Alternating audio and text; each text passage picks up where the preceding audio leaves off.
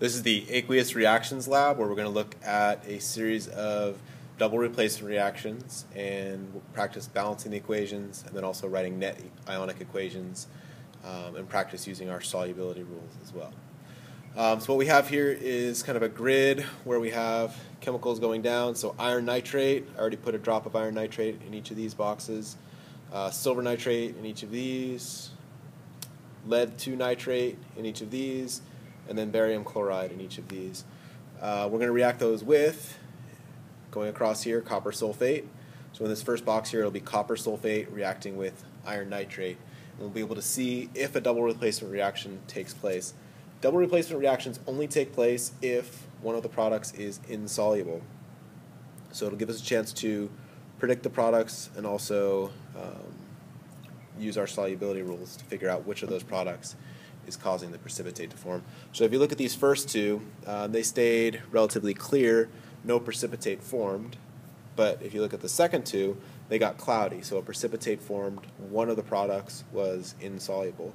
And when you're answering the questions at the end of the lab, you'll have to figure out which of the products was insoluble and write the net ionic equation for that solid that was formed. Going across this next row right here, we have the ammonium carbonate, so we'll put a drop of that on each of these. And we'll see what happens there.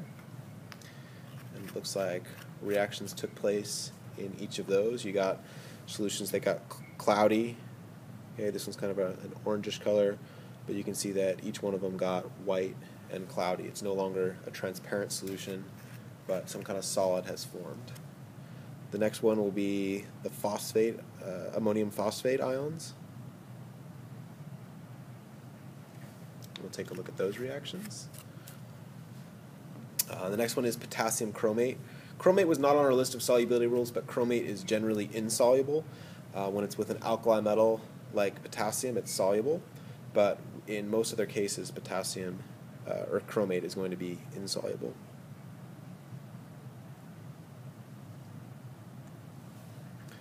So there are the chromate ions being added to.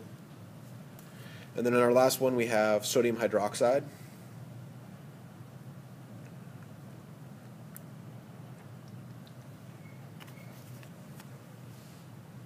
All right, so you can make your observations, you can observe whether a precipitate formed, and if so, what color it was, and then you'll need to write the double replacement reactions and balance them. Use your solubility rules to figure out which product was a solid, which one remained aqueous, and then once you know which one was a solid, you can write out the net ionic equation for the formation of that precipitate.